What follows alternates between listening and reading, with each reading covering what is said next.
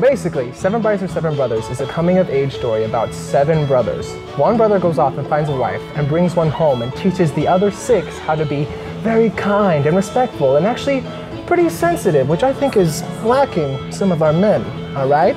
They want wives of their own because they see how great Millie is, I guess. Woo! And so then they go into town and find wives of their own, but they do it in a not so great way. They end up kidnapping the girls. There's some complications that occur, but I think you all know that true love conquers in the end.